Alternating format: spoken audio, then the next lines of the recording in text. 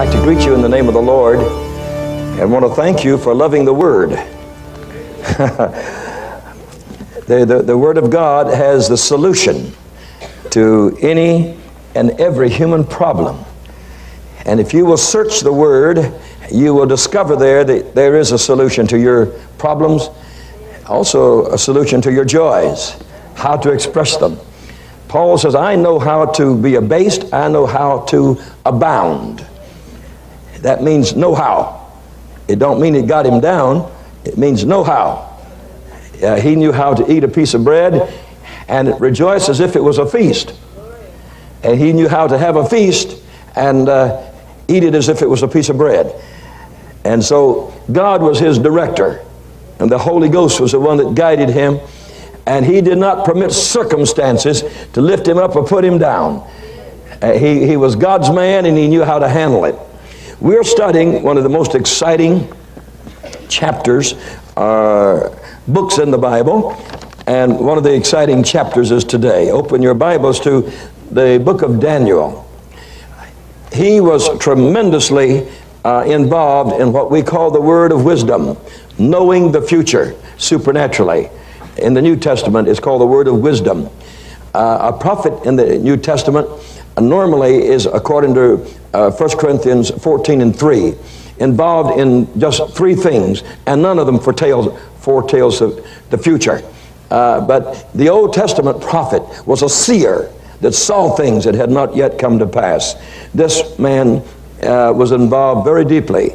Only 2 or 3 men in history has so known the future as this person did. Now, in the book of Daniel, we began with chapter 1, and the main thrust of that chapter is that Daniel became an exile to Babylon.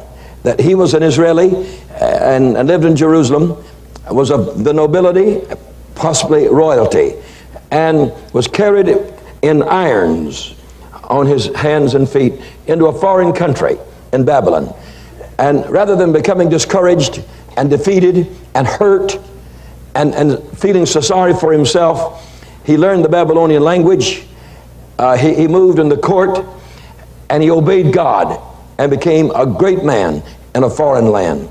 And so whatever circumstance you're in, if you'll handle it right, it can be a blessing to you. Did you get it? I don't think so. Any predicament that you're in, any sorrow that you're in, any bad thing that you're in can be turned into something good by the power of God. And it's not the circumstance, it's you. Two people can have the exact same circumstance. One goes down under it, one goes up under it. And so handle life well. Daniel handled it well. Chapter 1, he became an exile. Chapter 2, he saw the image that was of gold and silver and brass, revealing the Gentile empires. The only one that had been born at that time was Babylon, the golden head, and he had to interpret that. And the word of God is true. There's never been a nation like Babylon, never been one so rich as Babylon.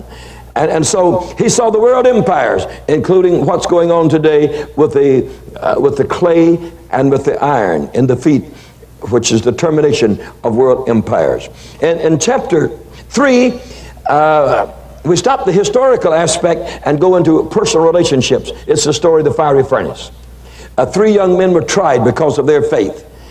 And they stood true to their faith and won. Glory be to God forever. How many are glad that you won? Yeah. If you'll stand true to your faith, you will win. You have to win. That's chapter number 3. Chapter number 4, we studied there the vision of a great tree. Now, this time we also left off the historical aspects of the book of Daniel and dealt with one man, Nebuchadnezzar. That Babylon at that time was a tree that filled the whole earth. That all the nations of the world were the limbs in the tree. And all the peoples in the world were the leaves in the tree. And from that tree the whole world was succored, it says. It fed the whole world. All the cattle of the world were underneath that tree. And then Daniel said, I foresee that this will be cut down. The tree will be cut down. And that the king will become an insane person living with beasts for 7 years. It came to pass exactly like he had said. So there was a little change in the book of Daniel, in that it told a local circumstance which did come to pass in the midst of the mighty and vast prophetic vision that spread itself out over 2,500 years. It happened. The king went insane, so crazy until they let him run with the animals. He was restored by the power of God, reinstated into his kingship with all the honor he had before. God can lift you up and God can push you down. You didn't hear me, did you? God can lift you up and no man can push you down. Are you sick today? Well, why don't you say amen where I can hear it? Amen. Not very good yet. Chapter number 5, we find the dissolution of the first world empire. Babylon is destroyed. So we get back into the historical vein again. But then we immediately cease from that movement of empires to chapter 6, where Daniel is placed in a den of lions and was preserved by the mighty power of God. We call that in the New Testament the gift of faith, where God does the work and you enjoy it. The gift of the working of miracles is when God, through your hands, does that which is supernatural. The gift of faith is when God does it and you get the glory for it. Hey, that's the one you like the best, isn't it? All right. That was chapter 7. We have the vision of the beasts coming up out of the sea. Very different kinds of beasts coming up out of the sea. That was last Sunday's lesson. And these beasts, when they came up out of the sea, were not sea beasts. The first was a lion. The sea represents multitudes of people all through the Bible.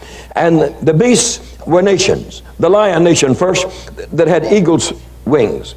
So they had the king of the ground and king of the air in the one great empire, Babylon. And then it went through all the beasts until the beasts of today that could not be destroyed. I mean, that could not be analyzed. From the time of the Roman Empire spread out all over the world, you've had a confusion of empires ever since, including today with communism ruling in the north and over 1/2 of the whole population of the world, and democracy trying to do something that it's not sure of. That brings us to today's lesson, which is chapter 8. And here God gives us details concerning Persia, the empire that was yet to come, and the third world empire, which was to be Greece. And they represent the silver and the brass in the great statue that you saw there. They represent the bear and the leopard of Daniel chapter 7. So the Medo-Persian Empire and the Macedonian empires were kingdoms that were coming just after the time of this man Daniel that was prophesying. All right, now let's read together, shall we? Beginning in verse 1. In the 3rd year of the reign of Belshazzar, a vision appeared unto me, even unto me, Daniel, that after that which appeared unto me at the first. Now, it was not the king that saw it. Daniel saw this vision. So this is a man of God seeing it, not a pagan emperor as Nebuchadnezzar, but a man of God is seeing it. He said, I saw in a vision, and it came to pass when I saw that I was at Shushan. Put a little circle there. He is no longer in Babylon. He is no longer in Babylon. He is now at the heart of the Persian Empire in Shushan. That was the capital of the world at that moment. And he says, I was in Shushan in the palace. And so he was not in the boondocks. He was in the palace, which is in the province of Elam. I've taught you about Elam. You ought to get the book on that we call the Holy War and Jihad, and read about Elam. From the great grandson of Noah right straight down to Iran. It comes into partnership with Russia. We have the story of Elam in the Bible, one of the longest stories in the whole Bible, next to the Israeli story. And I saw in a vision, and I was by the river Ulai. When I lifted up mine eyes, I saw. Now when you see, it's a vision. When you dream, it's a dream. And behold, there stood before the river a ram. So we have here the ram, which had 2 horns. Now, this was the Medo-Persian Empire at this point, called a ram. 2 horns because it was the Medes and the Persians. It was a family relationship. His uncle, Darius, was in charge of the Medes over here, and then the Persians were the stronger. So there were 2 horns, the Medes and the Persians, and the Persians destroyed the Medes because of superiority, and then it was only 1. And the 2 horns were high, but one was higher than the other. That's exactly just what I told you. And the higher came up last. So that means that the uncle came up stronger first, and then the rest of the family emerged a little later under the great Persian Empire. Then he says, I saw the ram pushing. Which way did he go? No empire, listen carefully, no empire has ever moved east. There is no such story in the history of mankind. Empires move west. That's the reason we know we're at the coming of the Lord. We're back east again with empires. Yeah, we've gone clear through the whole of the realm of human operations until we're now back to the east again. So the ram pushing westward, and then northward, and southward, no eastward, so that no beast might stand before him. That means that when this Medes and Persians stood up to become an empire, no one could stand against them. No power on the face of the earth could by any means stand against him. There any that could deliver out of his hand. But he did according to his will, and became great. And became great. The Persian Empire did become great. And I was considering, and behold, a he-goat. Now that's the Grecian Empire. You're dealing with the great Persian Empire, and then we move from that to the Grecian Empire. Now these are interesting to you because all of the evils of those empires are in society today. Every evil of Babylon, which has to do with witchcraft. Witchcraft was born in Babylon. And all the evils of the Persians, lasciviousness and lust, came out of there. All the evils of the Grecian Empire, intellectualism, came out of there, you see. So we have all the evils of the empires upon us. It's the evils of the multiplicity of empires that's destroying the world today. And that's the reason we keep bringing them up to you, not because of history. The he-goat from the west on the face of the earth. And as I was considering, behold, the he-goat came from the west on the face of the whole earth, and touched not the ground, and the goat had a notable horn between his eyes. Now that was Alexander the Great. He came out of the west, it says. That was from Greece. Look at your atlas, and you'll see that Greece is west, you see. So he came out of the west, out of Greece, and had a notable horn. That was Alexander the Great. And he came to, the ram had 2 horns, which I had seen standing before the river, and ran into him in the fury and his power. And I saw him come close unto the ram, and was moved with great anger against him. And he smote the ram, and brake him, and brake the 2 horns, the Medes and the Persians, the Grecians. Now remember, we're talking about hundreds of years before it came to pass. We ought to pray that God will raise up men and women in our midst today that can see the future. But you won't ever have it if you don't pray for it. If you don't seek for it. If you don't ask God and say, Lord, listen, we're living in a critical moment. Tell us something. All right. He brought the 2 horns, and there was no power in the ram to stand. When an empire is finished, neighbor, it is finished. When our country, America, when God's finished with it, it'll be like a worm. Everything you do will be wrong. Everything you say will be bad. When God gets through with you, you're through with. And when God got through with this nation, he says there was no power to stand before him. He cast him down to the ground, stamped upon him. That's what happens to empires. There was none that could deliver the ram from his hand. Therefore the goat waxed very great. And when he was strong, that's your Grecian Empire. The great horn was broken. That's Alexander the Great. He died at only 33 years of age. Had already conquered the whole world. Died of gluttony. He ate one night so much until he died before daybreak. For it came up 4 notables. That was the 4 generals that took over the Grecian Empire. Notable ones toward the 4 winds of the heaven. They took the whole world and divided it into 4 pieces. And these 4 generals took it over. Alexander the Great had no children. And he was too young to have anybody that could do anything anyway. And out of one of them came forth a little horn. Now, Now, there are two interpretations here, and I will give you both of them. I'll give you both of them. Some believe that this is the Antichrist, and that we're talking here about the Antichrist. Others say that this was Antiochus Epiphanes, the Syrian, and that he profaned the temple and terribly persecuted the Jews. And they say he is in history, all history, and you can find him without any problem. Historically, this was fulfilled by Antiochus Epiphanes. The prophetic interpretation is a little unclear. Now, Antiochus Epiphanes is to be regarded as the outstanding forerunner of the Antichrist. So you have someone here like the Antichrist, but way back then. And let's go into it. All right, we're ready. Number 9, get yourself open.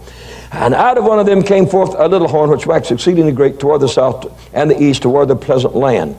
And so he conquered east, west, north, and the Holy Land. He waxed great to the host of heaven, and out of the stars and of the stars to the ground, and stamped upon them. This is showing you how great this little horn. Now, the further interpretation is that this is the Antichrist, that you have jumped clear to the end of time to the Antichrist. He magnified himself even to the prince of the host, and by him the daily sacrifice was taken away. This man here, Epiphanes, even offered a pig on the altar of in Jerusalem to destroy the Judaistic religion off the face of the earth. He was simply an Antichrist. Well, so was Hitler, one against Christ, but not the chief Antichrist that's coming at the end of time. And a host was given him against the daily sacrifice. See, he did that. And by reason of the transgression, and cast down the truth to the ground, and it practiced and prospered. That meant he was successful in coming against God's people. And then I heard one saint speaking to another saint, saying unto that certain saint, which spake, how long shall this vision be concerning the daily sacrifice and the transgression of desolation, to give both to the sanctuary and the host to be trodden underfoot? Now, this is where most interpreters of the book of Daniel says this definitely refers not to this man that lived 300 or 400 years before Christ, this Antiochus Epiphanes, but to the real Antichrist. Because in verse 14 it says, unto me until 2,300 days, 3.5 years, then shall the sanctuary be cleansed. Now that is a period of reign that the Antichrist will have over the whole world. Some people sell out to the devil mighty cheap. Some girls sell out to the devil for one night of fooling around. Some boys sell out to the devil for one swig of liquor and one round of dope. And then you have hell the rest of the time. There are people that say, have a good time. And your good time could be for a few days or a few weeks or a few months or even a few years, and then it's hell the rest of the way. You got to decide what's at the end of the journey. I can tell you very honestly that I worked my life by the end of the journey. Yeah. Whatever I have lived for the end of the journey. I have not dissipated anywhere along the way. Even today, I am living for the end of the journey. I am not seeing how much I can get out of life today or tomorrow or this week or this year. I'm still labeling myself for the end of the journey. What do I have at the end of the journey? A man is a fool that drinks it all up today and has nothing for tomorrow. Is that all right? Okay, we'll give the Lord a hand then. Don't just look at me.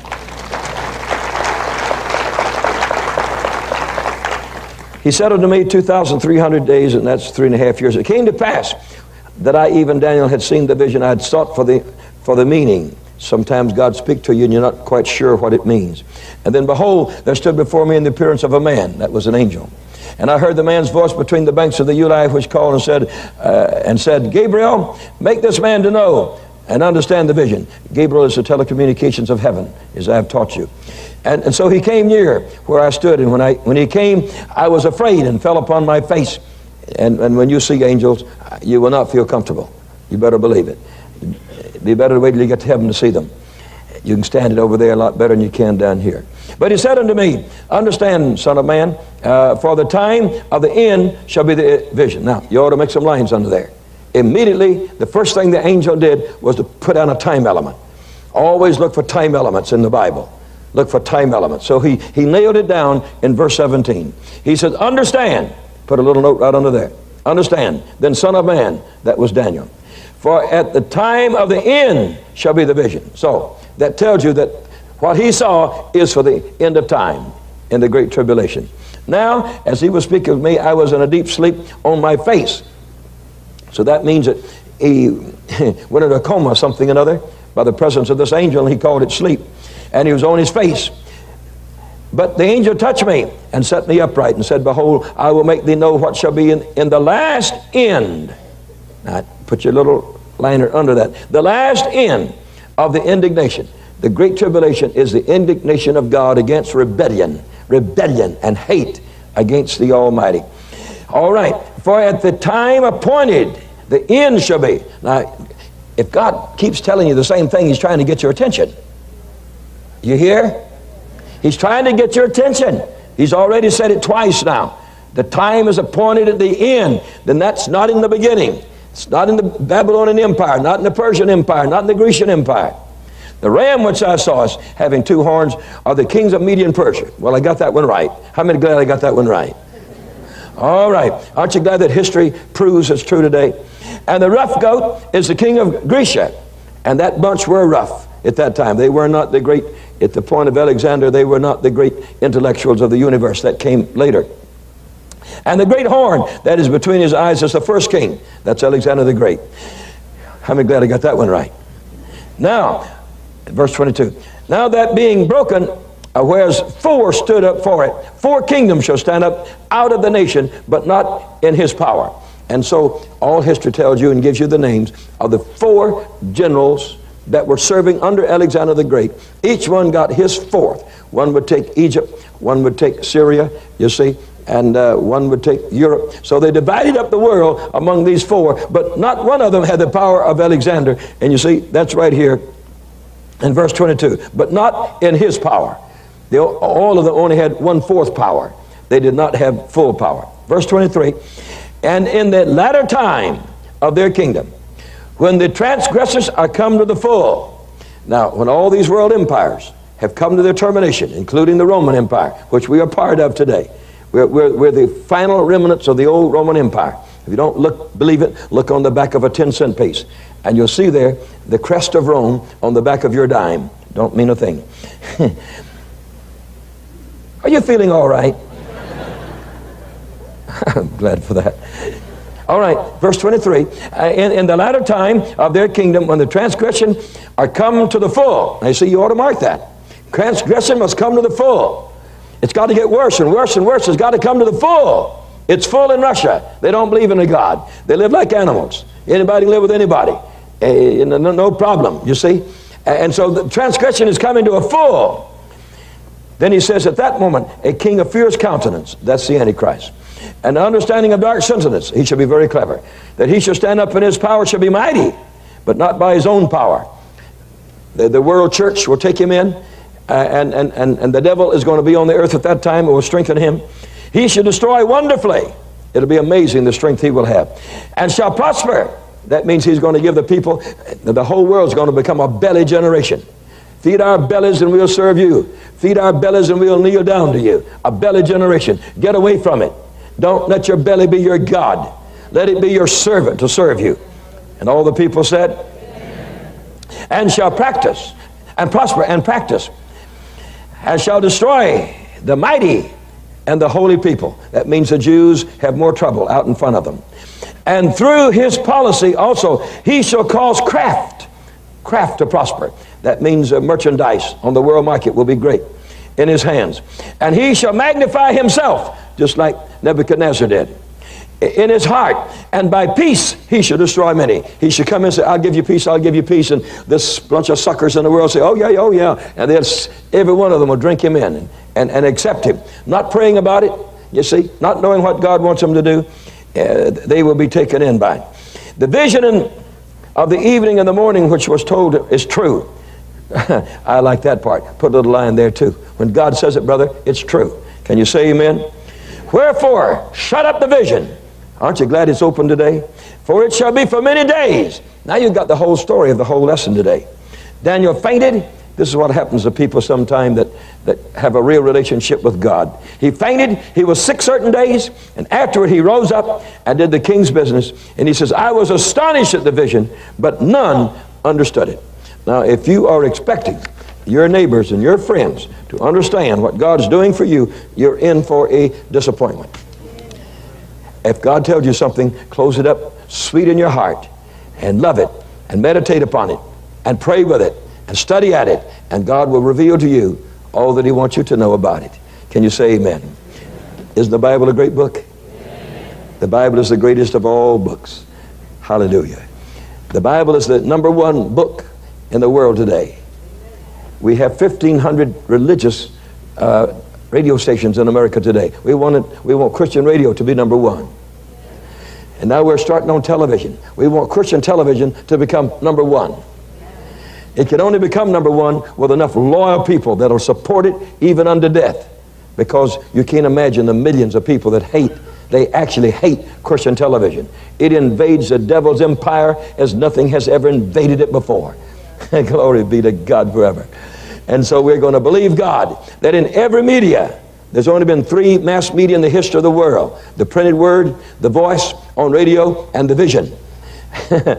You read it with your eyes, you hear it with your ears, and with television, you get it both ways. God was afraid you weren't getting it well. So with television, he gave it with the eyes and the ears. It says, I'm going to give you a double whammy here. And he wants us to have it. He wants us to love it. He wants us to reach for it. Can you say amen?